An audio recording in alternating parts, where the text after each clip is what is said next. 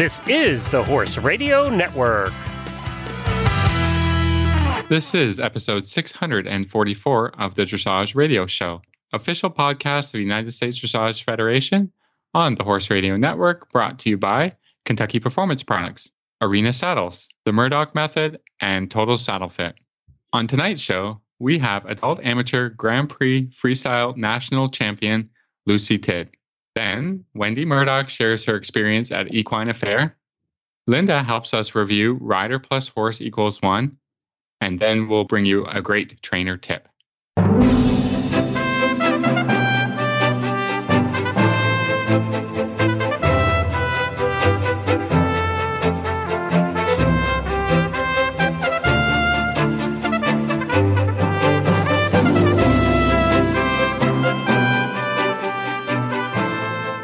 This is Reese Koffler-Stanfield from Georgetown, Kentucky.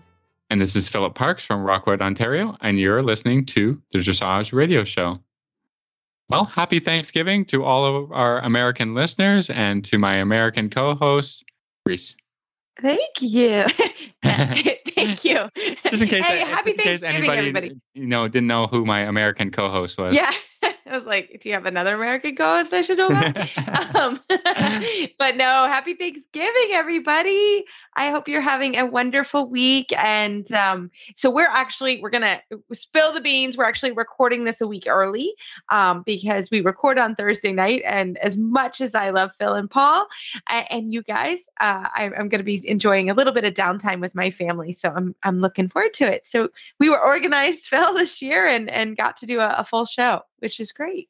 Yeah, well, I mean, we've still got some people to interview from the national championships, of course. And, we have Wendy, our monthly favorite guest. And, we've got lots of great stuff going on this show. Yeah, exactly. Well, I hope you guys are, I'm not going to lie, my favorite thing of Thanksgiving. I actually love Thanksgiving. It's my favorite holiday. But I really love the pumpkin pie the next day for breakfast. It's like my favorite. It's so good because you're like, oh, I get pumpkin pie in my coffee. Oh, it's exciting. I always really look forward to that pumpkin pie. I always take my mom out, always gives me an extra couple pieces so that I have it for breakfast the next couple of days. So I'm not going to lie on that one. Sounds gross. What? Oh, yeah, come on. Pumpkin pie is delightful. It smells. I don't like the way it tastes. What? Oh, everybody. Philip is just no fun, obviously. Oh, it's the best, Philip. There is a debate in our house. We also have and Phil's been there. We have a really cool apple orchard right down the street. And I was like, for years, I was like, I would get apples. I would like make my pie. And finally, my brother-in-law spilled the beans that his favorite pie is Evan's Orchard apple pie. So that was the end of me making any pie. I was like, I'm out. I'm just going to order it. Yeah. I'm like making a note right now. Like pick it up. Yeah. Yeah. I order my pie. I go pick it up. I'm like, do you like the one with the caramel drizzle or not? And so I always ask him, and some years it's different. So I always check it out. So this year he wants the original one and they are really good. I'm not going to lie. So I've quit trying to impress anyone, and I just run down there and grab a pie on Wednesday. It's freshly made. It's delightful. So we have pumpkin and apple pie, and I probably have a slice of both. Phil, don't judge me. I'm not judging. So. I'm not that kind of person. Yeah. It's the carb holiday. It's the best holiday, especially somebody who, I love me a carb, but I don't eat as many as I'd like. So yeah, so it's the best holiday. It's exciting. So, and actually my sister and I my favorite Thanksgiving memory is my sister and I would ride together on Thanksgiving morning. And so we would always go on a great big hack and my dad would come out and take pictures, and it was always really fun. So, we do try to do that. I don't know if this year it's going to happen, because we have family in town. So, but we do try to go on a family hack, and it's really fun. So yeah, that's what we do.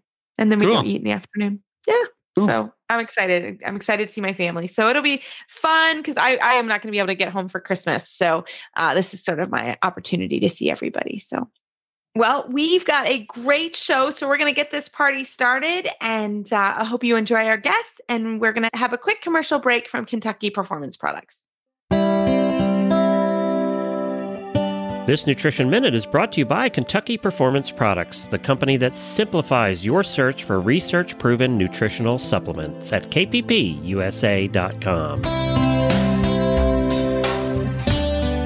Have you heard of Saccharomyces boulardii? It's a yeast, a type of probiotic. Often referred to as S. boulardii, it benefits your horse's digestive tract in several different ways. One unique property of S. boulardii is that it supports the stimulation of something called brush-border membrane enzymes that are found in the intestinal lining. These enzymes help your horse digest starches and sugars in the small intestine. When the sugars and starches are more completely digested, fewer of them escape into the hindgut where they can ferment and cause imbalances that lead to colic, diarrhea, and laminitis. Saccharomyces boulardii is found in Nalox Advanced, made by Kentucky Performance Products. Nalox Advanced contains a blend of yeast, fermentation solubles, and stomach buffers. These ingredients work together to maintain your horse's digestive tract in peak condition. Nalox Advanced is recommended for horses of all ages and stages and is fed on a daily basis. This Nutritional Minute has been brought to you by Kentucky Performance Products. You can find all of their terrific products at kppusa.com.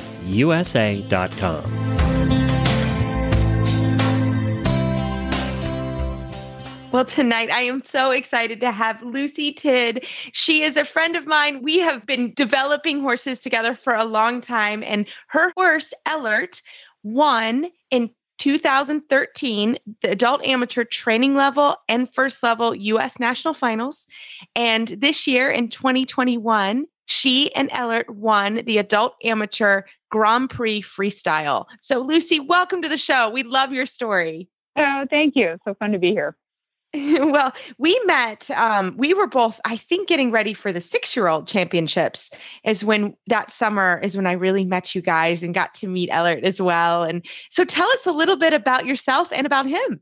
Sure. So I'm a small animal vet. It's my real job. And then I have a farm in Maryland as well.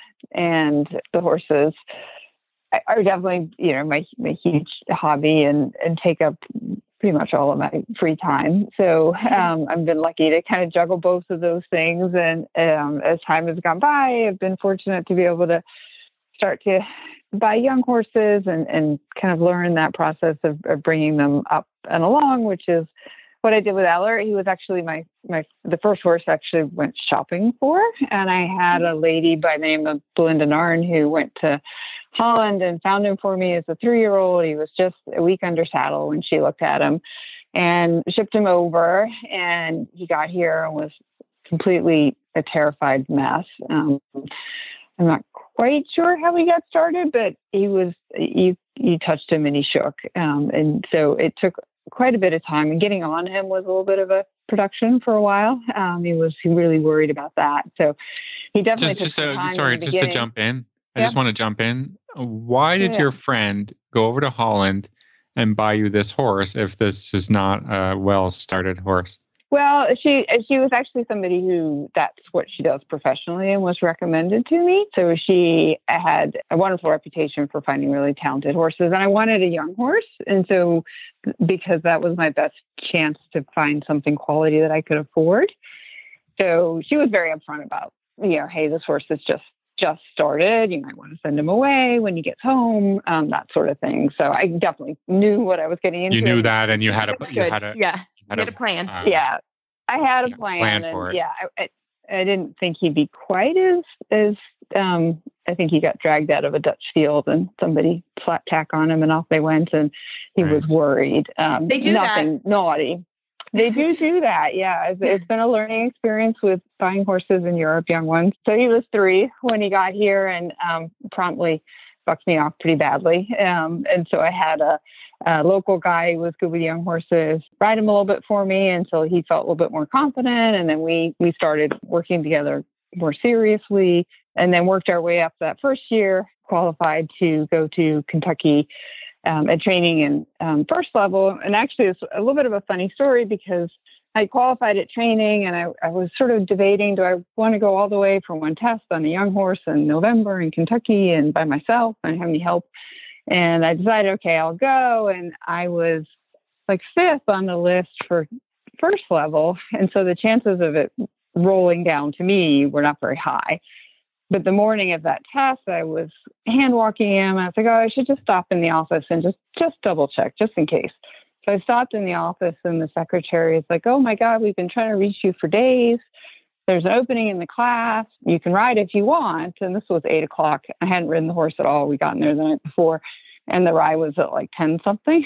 She said, we can put you in a drag break if you want to ride. And this was the first day. And I was like, yeah, sure. Why not? Yeah, why not? Here we go. There you go. Why not on this very,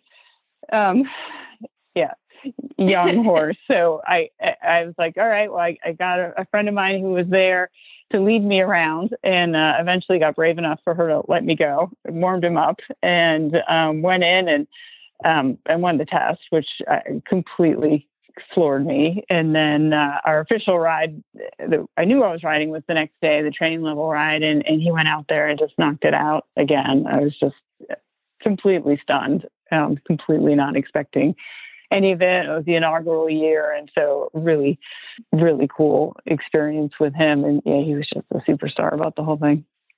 That is I so think it was cool. cold that year too, wasn't it? Oh, so cold. It's cold every year, Phil. It's cold. I mean, I know you're Canadian, but when it was snowing sideways on Sunday, I just kept saying, why do we do this? But it was very cold. And with Lucy, we saw each other hand walking quite a bit. So Lucy, you must have a young one again, because we kept running into each other in the morning. Yeah, I did. I laughed. I'm actually supposed to have ankle surgery tomorrow. I'm a bad warm blood with an OCD lesion. And so I've been trying to sort of postpone this until after nationals. And I brought a young mare, a 6-year-old mare who's pretty sharp and has never been there. And so we were looking at our phones, and we were like 9-10 mile days just walking these young horses around the horse park. I'm like, and we got there in the pouring rain, of course, so we couldn't get out around the rings to school around them the first day. And then it gets really limited on what you can do. And so, I spent a lot of time walking, choosing first level, walking,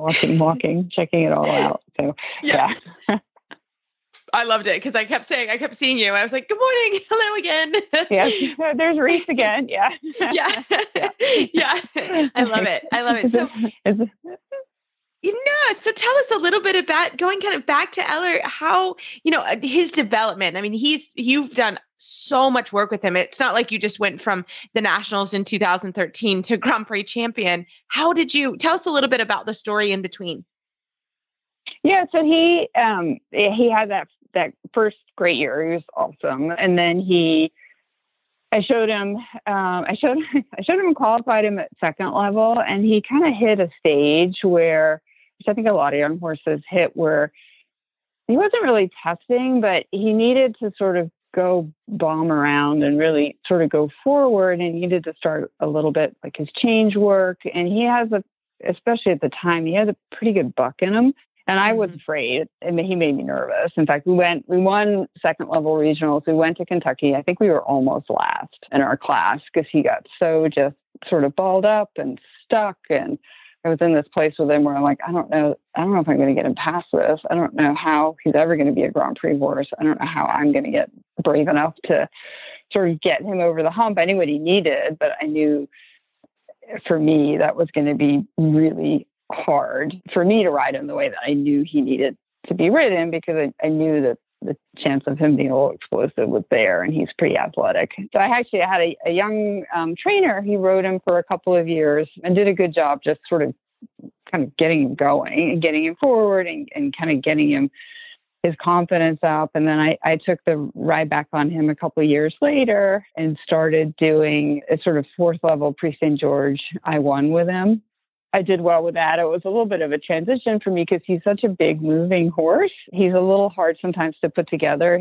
His preference is to sort of just go big. And so for him to sort of learn the shortness and the quickness to be able to release, and the balance to really fit to do the FEI work well, took a little bit of time for him to develop that strength and coordination. And then we were, as that was going on, obviously trying to start to lay the groundwork for the Grand Prix work as he got a little bit stronger with that. And then he qualified for the developing Grand Prix as a 10-year-old at his last year, when I took him to Lamplight for that. And then last year, of course, everything with COVID, we did a tiny bit of showing, but not much. And it did a little bit, started at the Grand Prix. And then this year we've just continued to develop that. And it's funny for me because he's my first Grand Prix horse. And so it's all a new experience for both of us. So I'm learning it as he's learning it, which isn't always the ideal way to do it, but I've never had the luxury of a schoolmaster. So that's what I have. And so I've been fortunate to have a lot of really good help. And so, trying to work through that process with him has been kind of really interesting. And it's such a big jump to hit the Grand Prix and you think, okay, great, you've made it. And then you don't realize how much time it takes to kind of get it right. And I was at a clinic with Lars Peterson once, and maybe last year, and we were talking about it. It's like, this is all new to me. And I feel like I don't know at all what I'm doing. And he was really sweet. And he said, you know what, for any of us, it takes you 3 years at the Grand Prix before you have any idea what you're doing. So that was pretty refreshing that, okay, it's not just me, that it really is a slow process, and it's so many little baby tiny steps to improve things versus, as you're going up the other levels, there's a lot of like really sort of concrete, okay, you've learned a half pass, you've learned a pirouette, or you've learned to whatever. And once they've learned all of that, now you're like, okay, now I got to try and figure out how to make it good. And that's a very different mind switch, for what I'm used to doing is I'm kind of bringing them up. I'm like, all right, this is it. There isn't anything else to learn. Now you just have to figure out how to make it better. And so that's been sort of an interesting process for me to try to figure out. It's not good enough just to do it. Now we have to do it really well. I'm laughing because that's every Grand Prix rider, right? Like that's, I think you spend so much time, kind of waiting for the horse to mature. And then your goal is to teach them the training pyramid, and that's where I think you kind of have your big jumps, because they learn this about the training pyramid. They learn that. They learn a little piaffe or a little, how to just yoga their body, shape their body and make them strong while you're waiting for their brain to mature. And then you got this horse and you can do, all the movements, but then it's like, okay, now the big jumps are done. Just like you were saying, now the big jumps are done. Now I've got to spend another however many years to teach them how to really flourish within the movements and within, the Grand Prix stuff. So yeah, it's challenging, right? It's a challenging mindset to just say, oh, my next year goal is to do a flying change each way. That's a big thing, and then you say, well, you've ridden the Grand Prix, like, what's the big goal? Well, the big goals are done. It's just like, how do I plan towards making the piaffe more on the spot and a little bit more active and all of that stuff. It's like you said, it's a challenging mindset. That's why I like young horses, right? Because you're just always like, okay, between this year and that year, between this year and next year, I want to do from second level to third level. Well, now I'm working on the big stuff, right?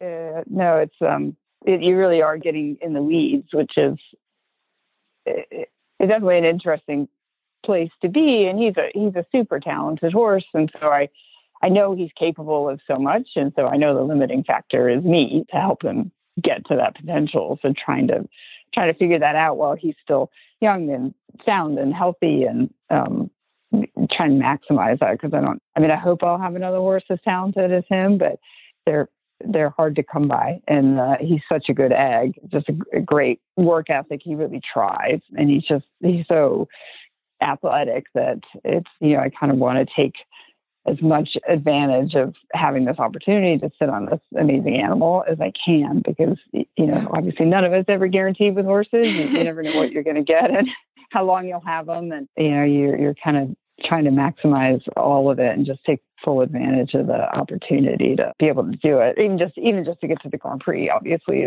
it's huge. When I first got my scores to get my gold medal, I was, it's such a huge thing. So many people just don't, through no fault of their own, never get the opportunity. So, I had a horse get really close, but not quite. And I know it's so hard to do, and so many things can go wrong. So you just sort of want to make the most of it when you're given the chance. for sure. You say this and but you went, there were some problems in there, and then you had to step away from him and, as an amateur, and to send him for some training because of his athleticism, he had an explosiveness to him. And, I just wonder if you could, reflect on those times to give people who are going through that at the moment a little bit of hope to that, it'll be okay. And again, I think that comes down to sort of the horse's mental maturity, and it's okay to have somebody else ride them for a year or two and get them through that because the result is really, obviously worthwhile and has worked out, rather than just saying, I don't know if this horse is going to work out. You must have had a sense of trust that it would work out in the end. Yeah, I adore the horse. He's just such a sweet guy to have around. So selling him was not really something I wanted to do, but he did. He frightened me. He got me off. Actually, got me off in the show ring at regionals one year because some kid ran down the fence line with a dog in the woods, and he saw it, and he was tight and bucked me right off. I'm like, great. So, he did. As I had to run out of the ring to go get on my other horse for its finals class. I'm like, somebody catch him. I got to go. Somebody catch him. I can't handle it. I don't want to deal with him. The paramedics are chasing me down. They're like, are you okay? I'm like, I'm fine. I got another ride in 45 minutes. No time. And I didn't. That's when I met him. I'm fine, really. Yeah, and he was athletic. I also had an athletic 6-year-old. They were the same age, and oh my, he was super athletic, and I can see why it was good for you to step back. And I don't think that it's okay to do that. I think that's also where you're going with that, Phil. Like, I think it's totally okay. Yeah. I couldn't afford to go horse shopping until I was in my 40s. So, and I'd ridden all my life, but I'd never had athletic horses. It didn't even occur to me that they were going to act like this. I was like pretty naive about the whole thing. I'm like, of course they'll just bomb around and they're not going to do anything silly. Or if they do, they're just going to sort of scoot in place and not like take off. Well, and some people are like, well, it's dressage, it's, this is a dressage horse and this is dressage. So, it's quiet and safe and boring and all those things. I'm like, and it's definitely, especially the horses the breeding has gotten so good. These guys are so talented. And I knew that it was like, I knew what the horse needed, and I knew that I was just going to hang on his face and shut him down. It's like, it's not fair to him, and it's not going to be productive, and it's not going to get him where he needs to go. So it's better for me to step back and let somebody who was much more confident and much less phased by that than I was, get him through that stage, which, having had a few of these guys now, definitely that like 5, 6, 7-year-old stage. I think it's definitely not unusual that they're not such scared babies anymore. They're starting to get a little bit more confident. They start to test a little bit. They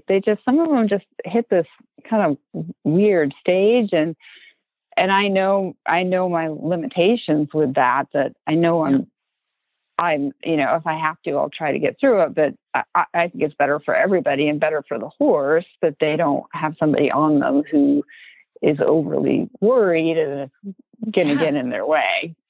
Respect, honestly. I think, we try to say that too on the show. It's like, that's okay to step back and say, for 6 months, a year, or whatever it is, I'm going to let somebody else do it, get them going, because really the bigger sight, like you said, was to be a Grand Prix horse, and Grand Prix horses will have that. They have to have that spark to be good. They just do. Yeah. So fast forward to your, and they don't grow on trees, and they're unaffordable. Yeah, they don't. If at a certain point they become unaffordable because they're rare, right? They're rare, and it's rare. Yeah, they are.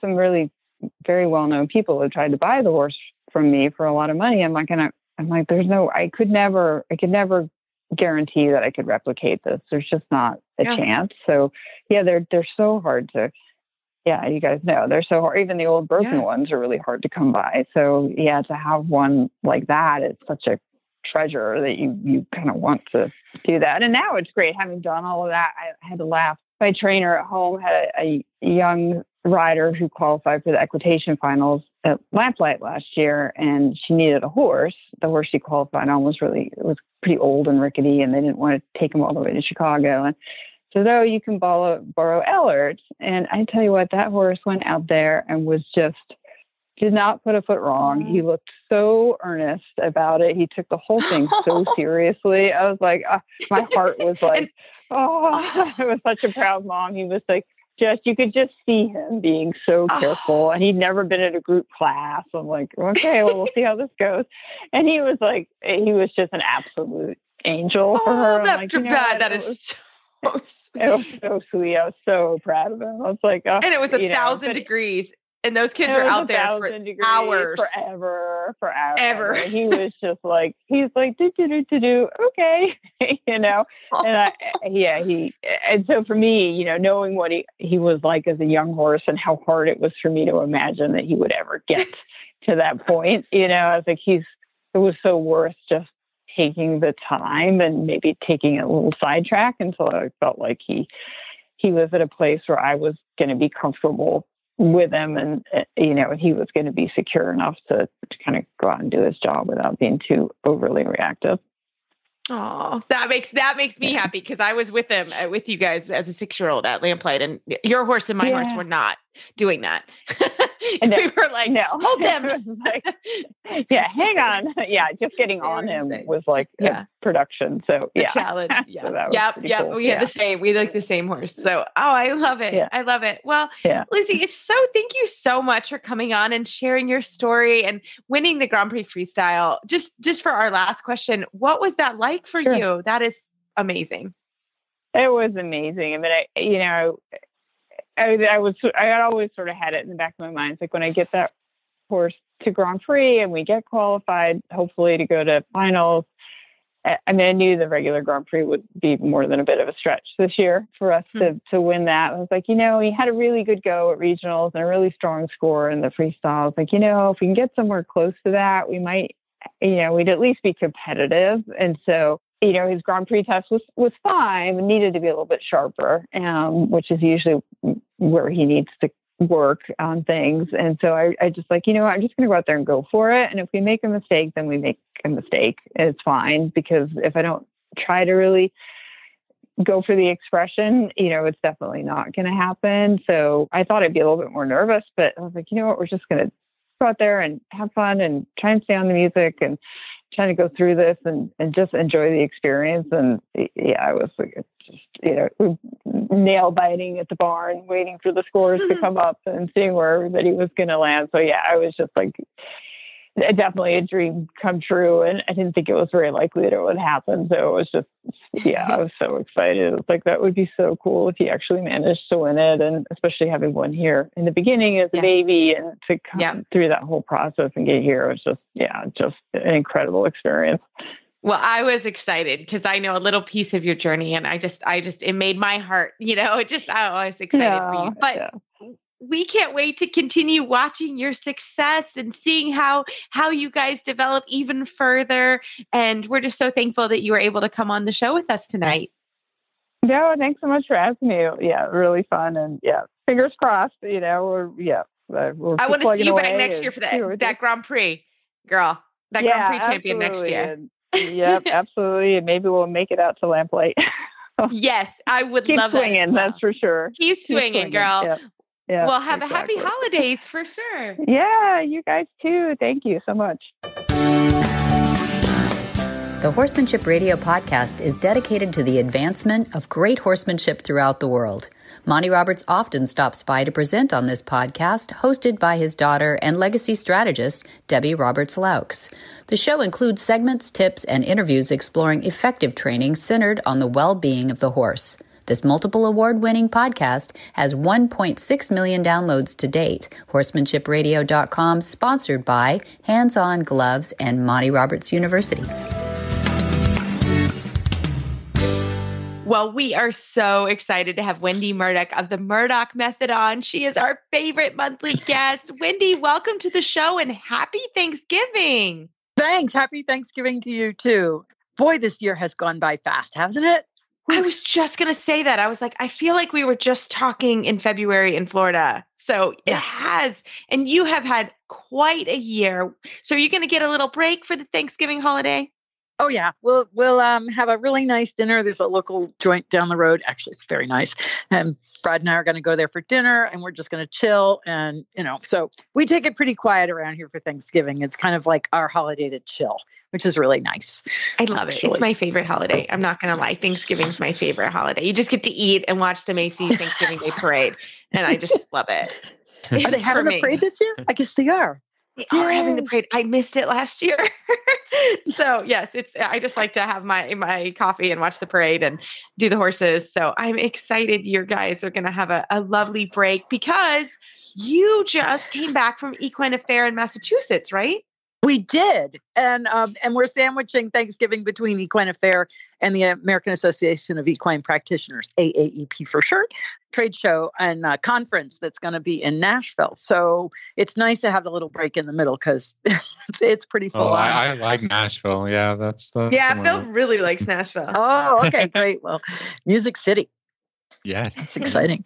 But Equine Affair in Massachusetts, we got, one of the things about that show is you never know what the weather's going to be because it started out, it was this beautiful 70s, and then it turned around and it pounded rain. I mean, pounded down rain. And I was so lucky because I had 2 demonstrations on Saturday and there was an hour in between, and that was the hour it rained so that my riders weren't soaking wet when they came in the arena. But I had an amazing time. I did 2 demos and 2 in the small arena, 1 for surefoot, 1 for balancing the rider. And then I did 2 in the Young Building, which was where my booth was on jumping, and then on the flat. And it was packed. It was people wanted to shop. Believe me, people wanted to shop. And a lot of the vendors actually didn't make it. I'm not sure why, whether it was supply chain problems or whatever. But so the vendors that were there were thrilled. I mean, people sold out of books and everything because, everybody was, I think they're stocking up for Christmas. But I did my jumping demo, which was the first one on the Saturday. And it was packed. Every bleacher seat was taken, and they wrapped all the way around the arena on the open side. And I asked the audience, I said, what's one of the biggest problems with riders? And they said, looking down. And I was like, I got a fix for that. So cool. Tell us about this. I'm dying. Is this the first time you've demoed the glasses? In public, yeah. It really is. Cool. And so, when I just asked, what's the biggest problem? They said, looking down. I didn't prompt them at all, but it was such a perfect segue. And I pull out my glasses, and I had this really great rider on a horse named Miles, Ariana. And she's young, and she came in the arena, and I could tell she wasn't quite sure what she was getting into. Of course, no one ever knows when they come in my demo arena. A point of pride for you, yeah. Oh my God! If you ride for me in a demo, it's because I entertain the audience. Believe me, I make them stand up and do things. Because if you just let them sit, it's like. But anyway, they said looking down, so I pulled out my lookup glasses and I handed them to her, and she looked at me like, "Really?" And I was like, "Yeah." And she put them on. It was instant change. So she looked up, the horse got round, and I mean, it was amazing. And of course, I wasn't watching the rider because I'm still talking to the audience. And so this is happening behind me. And I didn't even realize it. And then I mentioned that my booth was in that building and just behind a petition. So you couldn't see it directly from the arena. And the demo was an hour and a quarter. And as I'm continuing, Brad, my husband, is at the booth by himself. And when I got back to the booth at the end of my demo, he was like, OMG, you wouldn't believe what happened. He said it was like a tsunami. People just swarmed from the arena, went through the little gap, which is turned the corner, and we're at the booth, and we sold out in about 5 minutes. I mean, people were buying 3 and 4 pairs of lookup glasses. It was crazy. And I usually when I pack for these things, I overpack. I bring too much stuff. And so I was I have a tub of lookup glasses, and I was looking and I was like, I'll just bring 100. It was 100 or 200, 100. I'll just bring because I don't want to pack the whole tub. It's a big tub. Where am I going to put it in the vehicle? Anyway, I should have, because it was just, we were sold out, and then everybody kept coming over and they were asking about them. But we had a couple pairs that we could put on people. And then we put a special button on my website just for anybody to help them find the lookup glasses quickly, because it was just an instant hit. It was what I knew would happen if I could finally get this product to market. And it's taken me, I don't know how many years, more years than I want to talk about. So tell us about the product. So basically, telling somebody to look up doesn't work because they don't notice that they're looking down. Right? I mean, you're not looking down to make your instructor's life miserable, and you're not looking down to put your horse on the forehand. You're looking down because you're trying to retrieve information, and our eyes are the primary organ, right? They're our biggest sense. So we're looking to see where our horse's head is. Is it down? Is it up? Is it going left or right? But the problem is when we do that, we're not using our feeling sense as much as we should. And in riding, we know we should be feeling, but when we can look down, we'll check our diagonals, we'll check our leads, instead of actually being able to feel it. And so and I think, sorry, Wendy, I'll just jump in, but I think it's like, it's a point of focus.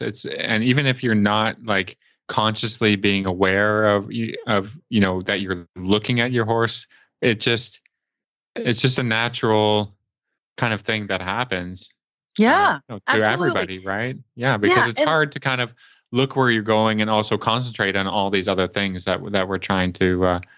So it's just kind of a point of unchanging focus, right? If you're looking around the arena for the letters and stuff, you've got to be a little bit conscious of that, and that's an extra thing to put on your plate. So people just tend to focus on the back of their horse's head, and that's a really good point. I hadn't even thought of that as a constant while other things are moving around you because you're on a moving horse. That makes all the sense in the world.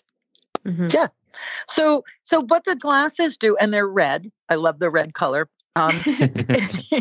Is they have I wasn't exactly. So I saw a picture, and it's the first time I've seen the glasses, and it's like I wasn't expecting them to be red. Oh yeah. Actually, the bigger plan once we get a little further down the road is to bring them out in different colors and sparkles, and because people like bling, we might as well have bling. But right now they're red, and so they block the vision on the bottom half and the top part of the lens, so that you have this horizontal slit to look through, and it's just at the height that your eyes to look through the glasses, you've got to look ahead. That looking down, there's no value. And so once you take the value away, in other words, when you look down, you're not going to see your horse. You look through the glasses, and of course, then you look up, and it changes the horse's balance. Now, I did a video clip once. It was a while ago, and this woman was on a very nice dressage horse, and she was cantering, and it was a little bit on the forehand. And I just handed her the glasses, and the horse came up in front, like instant, because it changed her balance. It brought her upright, and your head weighs 10 to 20 pounds. So when you move that 10 to 20 pounds, even a little bit forward, it's going to put more weight on the horse's forehand. So, whether you're jumping, and this was a jumping demo, and I had them going over poles in the glasses, and I've had people jump, but you obviously want to get used to them before you start going over a course, right? You want to wear them and make everything's cool. Good idea. Right? I'm not going to be doing that, but okay. Yeah, exactly. I will not be jumping anything, so it's fine for us. Right. You guys are fine. But it just changes the balance. And it's one of those things that we all know we do, but we haven't had a simple solution to solve it. And from the moment I made these glasses, and I actually made them originally to help people understand that the horse's pupil is horizontal, and that with a horizontal pupil, when you're trying to see something near you, like going through the corner of an arena and trying to look in the corner, you have to tilt your head in a really weird way to line up your horizontal pupils to be able to see the object. So that's really the origin of the glasses. I did a workshop with Dr. Stephen Peters, and he was talking about horses' eyes. And I was like, how can I help people understand what that's like? And that's when the first generation of lookup glasses came about.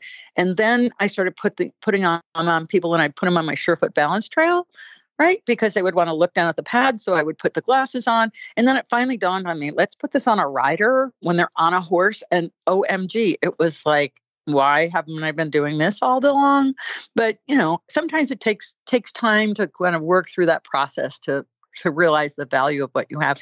And people have even pointed out to me that, like, if you're working with a dog, the tendency for the handler is to look down at the dog, but it blocks the dog. So, there may be other markets for my lookup glasses. I love it. It's always evolving, isn't it? It always is evolving. It's absolutely always evolving. And that's the fun part, because I've always been looking for simple solutions to things. There's high-tech stuff that you can get, but you have to set it every time, and it's electronic, and you have to think about it. And this is just simple. You put them on, it's instant. You just look up because there's nowhere else to look. And so when the people were coming to my booth, we'd put them on the Surefoot pads, and then we'd hand them the lookup glasses so they could feel the pads and stop looking down. Amazing. So I've got the question of the day. Where do we find the lookup glasses? How do we get them? Okay, so they are on the murdochmethod.com website. And what we did is on the homepage, right at the top of the page, it says Equine Affair attendees, but anybody can click on that button and it takes you directly to the lookup glasses. So we wanted to make it, once I ran out, I was like, oh my God, I got to make this simple for people to find. And it's in the training aids, which is the appropriate place, but there wasn't an easy button. So we put one right up on the top of the homepage at murdochmethod.com. Fantastic. Well, Wendy, as always, we love all your products and all of them are on murdochmethod.com, right? The Surefoot pads, the Franklin balls. Yep. The Franklin balls, that was another big hit. They're great. I use them today. I love them. I can't wait for the lookup glasses. Yep. And we're almost there with the hay soaker. You got to see it, but hopefully the next time we talk, we can say that it's ready to go. So we've been still tinkering with it and making little minor improvements and making sure everything's really right. And we've realized, actually, that was one of the things we realized when we were up in New England, is that we need to have a winterizing kit for it, which we've already designed so that you can buy that and we can install it for you if you're going to be in cold weather, because we're like, what if somebody doesn't have a warm room to put it in? How can we keep it from, outside? So we've actually, again, it's one of those things, it's a process. And we were up there in New England and it got cold. And I said to Brad, we need to winterize this. So we've already figured out how we're going to do that. And people can add that on when they order it, when we're ready. So cool. So cool. Yep. Well, Wendy, as always, thank you so much. And we can't wait to talk to you next month. Yep. And happy Thanksgiving to everybody. And we're excited to go to AAP. That should be awesome. And I always look forward to talking to you guys. It's always fun. So we always love having you. Yay. With classic elegance and unbeatable quality, it's clear why Arena saddles are the premier choice for every discerning dressage rider. The comfort and style of a beautifully crafted Arena dressage saddle will help you and your horse move together in perfect harmony while you're competing or training for the dressage ring. You'll enjoy unmatched close contact that will enable you and your horse to perform in rhythmic unison and catch any judge's eye. When you experience the ultra-soft seats and knee inserts, a perfectly balanced seat, customizable rider support, and extra protective cushioning, you'll see why Arena saddles are known for their beauty, comfort, and practicality. Priced at just $1,599, the Arena Dressage saddle is the saddle for you.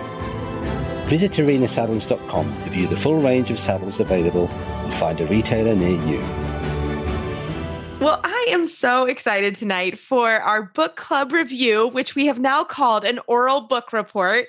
We have Linda on the line. Linda is a Horse Radio Network auditor, and that's how we found her, and that's how you can be eligible to review the book, is becoming an auditor for the Horse Radio Network. So, Linda, welcome to the show. Well, thanks for having me. I love having the opportunity to read this book. I know. And I just loved when you said, I'm doing my book report. I was like, that is so perfect. You are doing a book report. I love it. Well, Linda, tell us a little bit about you. Well, I am a seasoned writer. I label myself an intermediate beginner. It seems like every time I get a hang of something, I always find something else that it's new to start over and learn. I have a wonderful partner in my handsome thoroughbred. He's an off-the-track thoroughbred. We've been together for 3 years now. And we've been studying dressage together. And I had another partner before him, another aged mare. I've probably been studying dressage for about 5 years. Well, that sounds fantastic, Linda. And I'd like to ask you, how long have you been listening to the shows on Horse Radio Network and our show? And how did you become an auditor? Well, I really can't tell you the number of years. It's been quite a few. I became an auditor because I've always been a horse person ever since I was a young person. But my husband was working at the barn and managing it. And he comes home with all of this interesting horse information that I'm like, okay, how do you know this? And he tells me he's listening to this wonderful podcast in the Horse Radio Network. And I thought, well, that's not very fair. So he hooks me up and we became auditors. And I'd say maybe it's been 5-6 years ago, but we've never regretted a minute of it. And they're my constant partners over at the barn and out on the trail sometimes. And I've really enjoyed being an auditor. Oh, yeah, we'd love hearing that. Yeah, it's so nice. Yeah, I think there's a really great kind of Facebook community, which you become part of. And, people are just chatting about, their own situations and asking questions about horses. And I feel like it's just a really positive space where, the Horse Radio Network brings people together in a great way. Yeah, I never hear any negativity, and there's always something to learn. I've never felt alone around all of these people. You feel like you have so many friends that you've never met. But yeah, it's really great. I like it. I love it. Well, we are going to now move into our book review or our book report, which I love. So this month we had Horse and Rider Equals One, How to Achieve the Fluid Dialogue That Leads to Harmonious Performance by Eckart Meyners. So tell us a little bit about your thoughts on the book. Well, I'll tell you, I'm one of those dog ear the corner, highlights page right in the margins kind of people. And this book is now very, very colorful. It's a very sturdy book. It's very sturdy bound. So it was set up to be used frequently as a reference material, not just something to set on the shelf. And I really see it as something that I will be using in our riding program here, just between my husband and I. We moved to a private barn. We have to work a lot of things by ourselves. Our trainer is an hour away. Yeah, I can see us using this as a reference material a lot. It has very clear, concise explanations and exercises in it. It makes it seem very attainable for any level rider. And it's not set, I think, for beginning riders or advanced riders. There's even a portion in it that is set up that I think that instructors would find very useful in setting up a training program. And I thought, well, I won't use this part of it. And I started to just kind of skim over it. And then I realized, no, wait a minute, this is written in such a manner that I can use it to instruct myself with these things and to help my horse learn. So yeah, I was not familiar with this author at all. So I really enjoyed the opportunity to try something new. And I'm really, really glad I did. Yeah, I mean, I was the same way. I sort of maybe heard of Eckart Meyners in passing, but not, as a serious something that I've pursued. So because he does have a couple of books, and I think that he does more writing in German. So Trafalgar Square translated this book, as well as a couple of the others that we reviewed from German into English. And we would have had him on the show, but there was a bit of a, he said he wouldn't be able to give a deep enough explanation about the book with the English to German issue. So we weren't able to have him on the show to explain his book. But, the book as it's written is quite self-explanatory. And what I like about this book is that it really focused on the rider and important aspects of becoming a good rider. Other books are written about how the horse should look or how the horse should be, or, and there is that in it, but the focus was certainly on the rider. So all of the exercises were about the rider's biomechanics and how to prepare yourself for a good ride and where you should be focusing your attention. So to me, that was really important and really good. And I think that somebody would get a lot out of this book in learning how to ride and learning, where should their focus be and how to use the rider exercises. Even lots are off of the horse, is really independent of the horse to make themselves a better rider. Yes, I agree. There's a lot of those that I'm already started using, here at the house. I'm kind of not just one of the riders that's, okay, put your hands here, do this, move your leg here kind of people. I'm always asking, okay, but why? And this book answered a lot of those questions. He seems to explain how to do it and then the reason why to do it.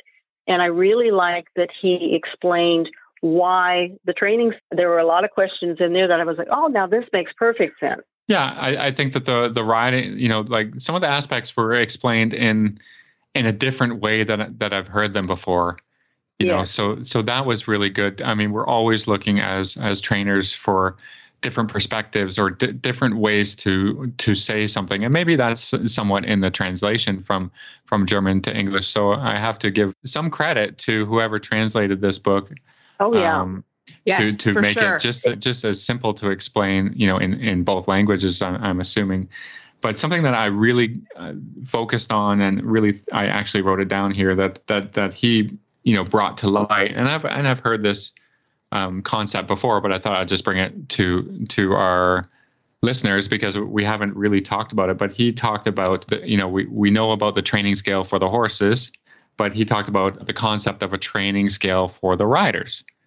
Yeah. And so I just sort of take this excerpt from the book, is that the first step in the training scale for a rider is trust and fearlessness. So I think that's, if you're fearful, you can't learn, and it's not going to go anywhere. So that's a good one. Suppleness, and another word is sort of the relaxation of a rider. So it just returns, back to that. And you have to be prepared and supple in a relaxed way to be able to ride the horse. The rider needs to have an independent balance and their own sense of rhythm so that the horse doesn't just take over, and you have to ensure that you're balanced and rhythmical. And then you have to have, I guess how he put it is movement awareness. So you have to be aware of your own movement and also of the movement of the horse and how the horse moves. And then the fifth step of rider training scale was the idea of proprioception. I think I said that right. But just awareness of your body position in space. So that's like, if you don't know that your hands are too far forward, for example, or that you're leaning this way or that, then you have to develop that, an awareness of where your body is at on the horse. And then the sixth step is the rider's influence.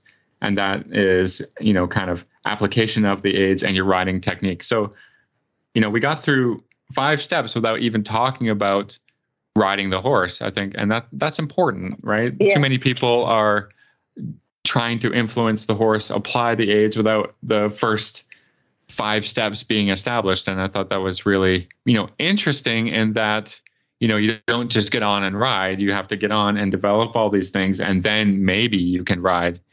And I think that goes back to kind of the German system of, you ride first on a lunge line, like let someone else worry about the horse because you need to figure out all those other things. And then, the sixth step, I mean, you spend your whole life trying to develop, the riding technique, or, applying the right aid at the right moment with the right intensity. When I tell my students, and even in the perfect situation, and you apply all those things, the horse can decide to listen or not listen. So that's what makes our sport just so difficult, because you can have the perfect technique, but you have to be communicating with another animal, which is moving, which might really, block or uninfluence all the other aspects of your riding. So I thought just, and that was kind of a theme throughout the book, is that you have to have all of these things connected before you can even have a chance of producing a perfect half pass, for instance. And that just brings it back to the idea that riding is really, really hard, and you have to take care of yourself first, and then you can do something else. And he talks about rider fitness too. I mean, there were quite a few exercises on how to handle, being stiff or what's going on in your shoulders. My favorite one, it's a caption to one of the pictures, but it's a young, well-conditioned rider needs less time for warm-up than an older, unfit rider. And I had to laugh because I was like, well, yeah, as you get older, you don't warm up as well. Ain't that the truth, right? Yeah, I had to laugh.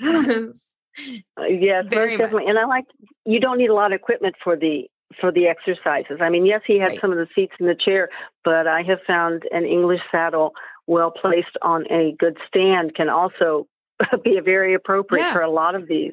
I mean, I really, really enjoyed. I picked the book. I picked up a lot of good information from this that I know I'm going to be using, especially with winter coming on. And I really liked his emphasis on warm-ups, not only for the horse, but for the rider. My voice said that, after I lunge the horse should stand in the middle and lunge me, because I need that type of warm-up.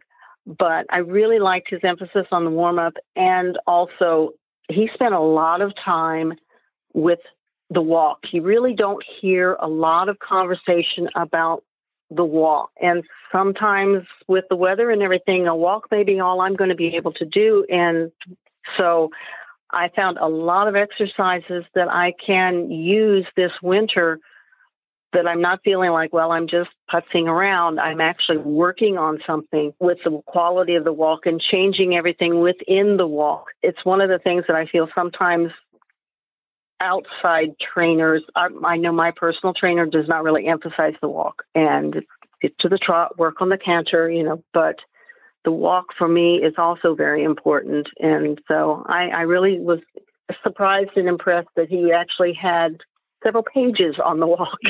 Yeah. That's actually a very German training style. We walked at least 20 minutes when I lived there, at least 20 minutes every day. And I walk a lot too, because Conrad Schumacher, gotta love him. He says, you're greasing the joints, and it makes sense, because that's an old school way to think of it, but it's very true. And I think a lot of people that haven't been exposed to that, they just get on and they start trotting, and it's like, whoa, take your time. So, but I agree. This is actually a very good winter book to read. And like you said, mine is also very dog-eared. Like I loved when you said that, because that's exactly right. Like, like Phil said, the training scale, I mean, they literally almost every page, they had a really, really top, talking about bend versus flexion, and what is that? And how does your body affect those type of concepts, which was really good. So again, we'll say it one more time so everybody knows the book, but it's Horse Plus Rider Equals One: How to Achieve a Fluid Dialogue That Leads to Harmonious Performance by Eckart Meyners. And we have a new book coming for next month as well, which we're really excited about. But all the book club books are on our website. So you can see all the ones that we've reviewed and that Philip and I have picked out, also with Trafalgar Square. So we really appreciate you coming on, Linda, and thank you for sharing your story, and good luck this winter working through the exercises. Well, thank you very much for giving me the opportunity to be exposed to this wonderful book, and for the opportunity to speak with you guys. It's been great. Well, Phil, as always, we really talked to everybody, because it came up again today about the stability stirrup leathers and how much we like them. I had a student come in. She was a haul-in from Ohio. She came. We do some of those kind of overnight camps, or people come in for a couple of days, dressage boot camps. And I saw her stirrups, because I always kind of look at that as an instructor. It's a good instructor tip too, is like, when you first see a rider, it's good to just kind of peruse the tack a little bit. And she had some really old stirrup leathers. And I told her about the stability stirrup leathers and how much I love them. And she is working really, really hard on her sitting trot. And I said, this could really maybe help you, is having a little bit different stirrup leather. So definitely something to think about. Good job, Reese, spreading the good word and helping people out and helping people be more stable and more comfortable. We're both on a bit of a crusade about that. And I think all the products from Total Saddle Fit are really great, and we can recommend them with such confidence because of their quality build. And again, they have money back guarantees on all their products. So, I mean, people won't be put out if they order it and they don't like it. So I think there's no reason not to kind of, make the switch to a new girth or to the stirrup leathers. I think people have such great experiences with them. They never go back. Yeah, exactly. We won't go back. So we highly recommend it. So check out Justin and his team at TotalSaddleFit.com and check out all their products.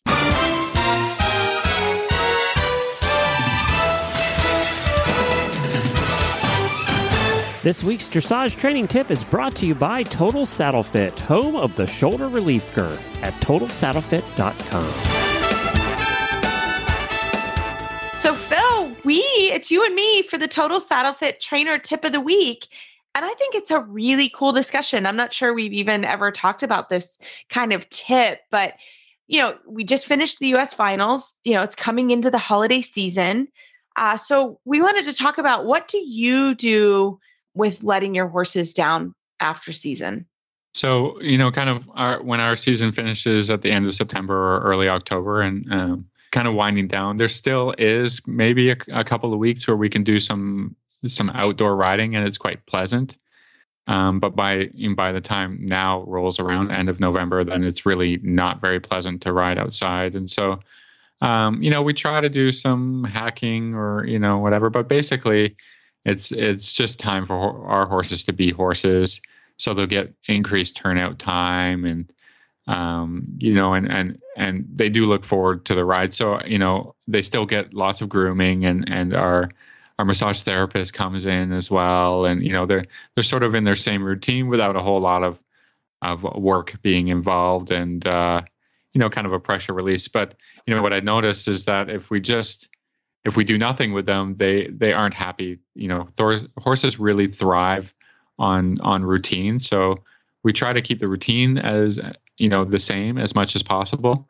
Like I said, without really working them or we'll just do some stretch work or whatever. So they're still happy. They're not worried that they're done, that we're not going to interact with them anymore. They don't get their grooming and all the greats and the treats.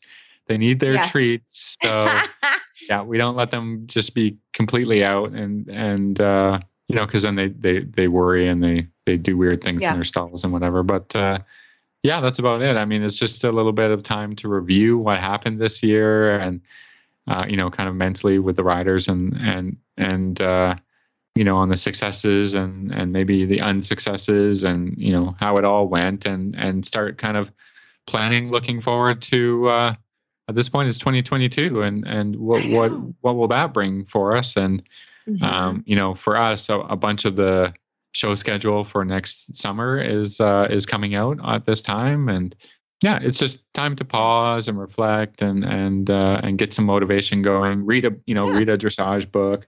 However you find motivation is what you should be doing, and thinking about moving on. Yeah, that's about it. Yeah, yeah. I mean, kind of the same thing. I'm very lucky because, like, Mike was at the U.S. finals for not even 48 hours. So, I didn't have to travel. His life wasn't that interrupted, but we did give him same kind of thing. He came home. He had the weekend off, and Monday he just hacked for a couple of days because the weather was nice. But I'm with you. Dressage horses don't seem to do great if you just set them free. Now, if you're an event rider, those horses are used to going on vacation for a couple weeks, like here and there during the year, because they work them so very hard. And sometimes they do go on vacation. So they're used to it. But dressage horses, I found, they, like you said, they get weird. They don't like sort of not the routine. So I've even had horses where I tack them up and walk around for 10 minutes and take them back, and that's for them a physical break, but mentally they have to have that sort of stimulation. So I'm with you. I don't typically give them that much time off, but I will change the work or vary the work or not work them as hard, or stretch them or hack them for a week or so. So that's kind of what we do. And then usually my vet is awesome and we're getting ready for Florida too, but my horses get the shots the week of Thanksgiving. So they usually get shots like Tuesday or Wednesday. So then I don't feel too bad about taking a little bit of time off with my family because the horses aren't feeling so hot. So that's kind of the plan that we do. Yeah. So yeah. I us too, they get their teeth checked and if they need, whatever else they need, they're getting their winter clips also. So, a lot of horses have to be sedated for that. So that'll be a project for a day. And like you said, the vaccines and getting caught up on all that kind of stuff. So yeah. It's just time for other things and that's fine. Yeah. And that's fine. Yeah. Again, we say the same thing, it's fine. They're ready for it. Our horses showed quite a bit this season, and they've been going since, this time last year or January last year. So I don't mind a little bit of downtime before we head south. So yeah. So I hope everyone is going to have a great holiday and, we're going to start talking about goals for 2022. So get ready for that discussion, which is great. So we wish all your horses a little bit of downtime, everybody a little bit of downtime, get some out of the barn time if you'd like, and enjoy the holiday. Well, Phil, I can't believe it, but it's time to announce our next book club book. And we're really looking forward to this one. This one is going to be The Gates to Brilliance by Robert Dover. So it's his story on how he has been successful. I can't wait to get started. This is going to be my Thanksgiving. Hopefully this week I get a chance to read a little bit, but I'm looking forward to hearing Robert's story. He's such an inspiration for us all. So pick it up at horseandriderbooks.com, Trafalgar Square. Again, The Gates to Brilliance by Robert Dover. So I hope you all get it. And we're going to have hopefully Robert on the show to talk about the book during close to the holidays. So we're looking forward to that. And as always, you can find our show notes and links to today's guests on our website, dressageradio.com. Like us on Facebook, just search Dressage Radio Show. Follow us on Twitter at Horse Radio. My website is maplecrestfarmky.com and my email is reese@horseradionetwork.com. I think the best way to find me is probably through Facebook, or my email is philip@horseradionetwork.com. I'd like to thank our sponsors for allowing us to put on a good show. That's Kentucky Performance Products, Arena Saddles, The Murdoch Method, and Total Saddle Fit. Don't forget to check out all the other shows on the Horse Radio Network at horseradionetwork.com. Everybody, keep your heels down, your shoulders back, and we hope you have a wonderful Thanksgiving. Have a great week, and we'll talk to you soon.